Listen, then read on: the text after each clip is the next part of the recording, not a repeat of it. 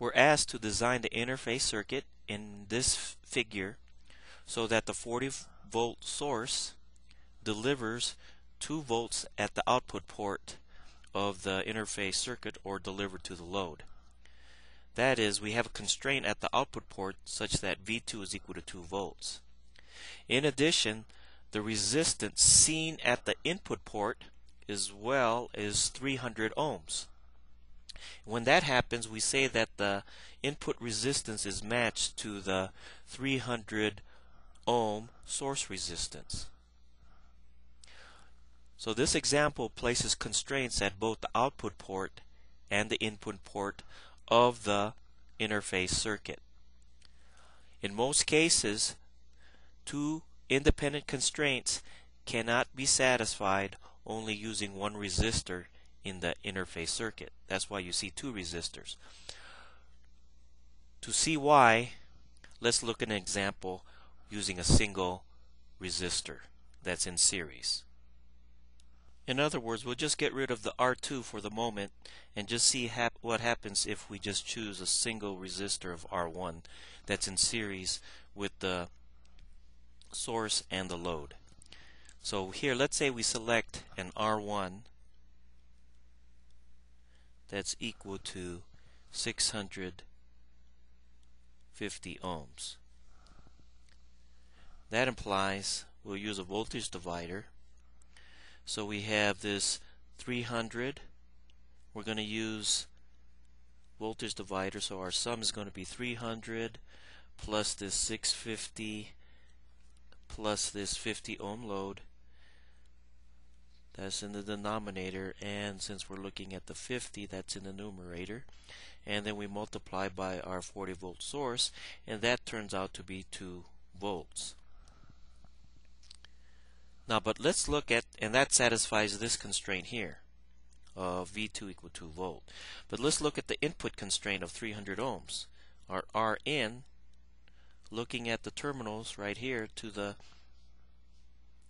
right of the 300 ohm resistor, we have R1 is equal to 650 and in series with the 50 ohm, and that's our 700 ohm resistor as our input impedance. But that does not fulfill that requirement Rn to be 300 ohm.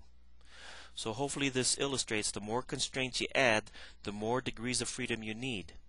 So we have 2 constraints but 1 resistor, so that doesn't provide us the freedom necessary to satisfy these constraints. So that's why we looked at this 2 resistors R1 and R2, and we'll see that this type of configuration happens to satisfy this design example. So let me erase this, and then we can press on with the design.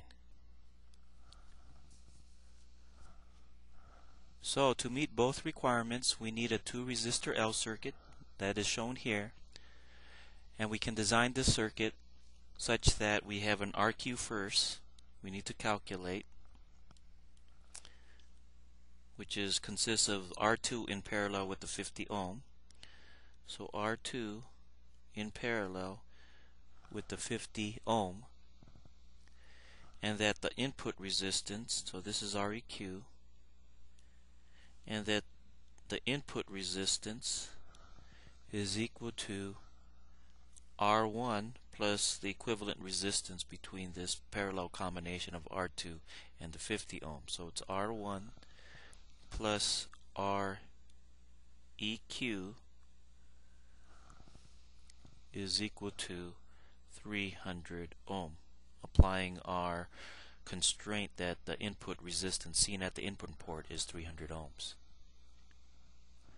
Now at the output port, we need the constraint to be 2 volts, so V2 is equal to 2 volts.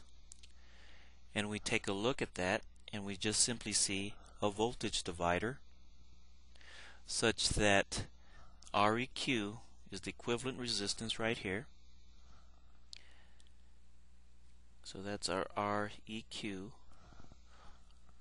all over the sum of these resistance, 300 plus R1, 300 plus R1 plus Req, all that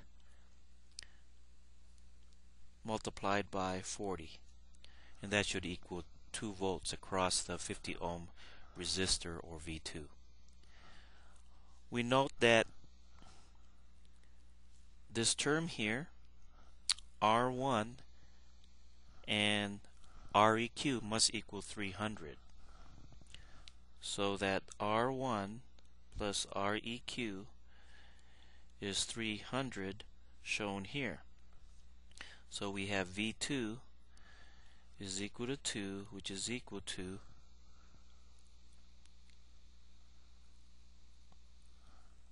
Req all over 300 plus 300 times 40. So that implies that 40 Req is equal to 1200, which implies Req equals 300 ohms. Well, we note that Req is 30 ohms, which consists of a parallel combination between R2 and 50. So Req equals 30, and the parallel combination is just R2 times 50 all over R2 plus 50. When you solve for that,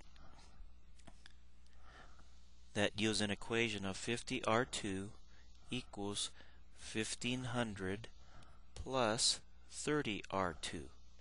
Solving for R2, and this yields R2 equals to 75 ohms. Now, since Req is equal to 30 ohms, the input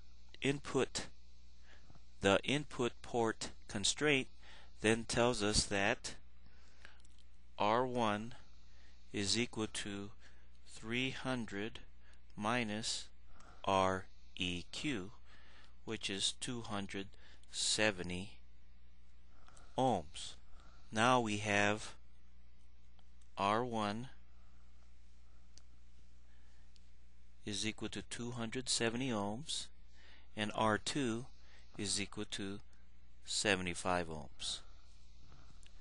And this design satisfies both the input constraint of 300 ohms and the output constraint of 2 volts.